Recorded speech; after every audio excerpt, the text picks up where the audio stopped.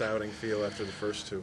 Well, this is my take game. We feel very good today. Good command in every pitch, in my fastball, my change, and my slider, down away and down inside. The pitching breaking very good. I think it's a good game today.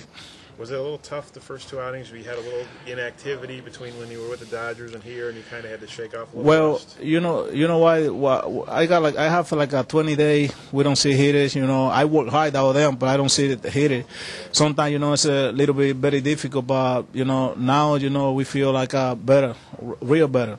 You and Perkins, both major league guys, and there were a lot of shadows. Do you think you guys kind of took advantage of the hitters in the condition with the shadows? 6 o'clock start. Well, you know what?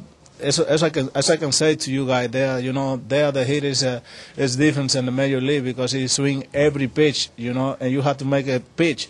But you throw every pitch you throw around on the home plate, he hit it. There, you have to make a pitch. You have to make a pitch. You go inside. You go away. No leaving nothing close to the home because he hit it.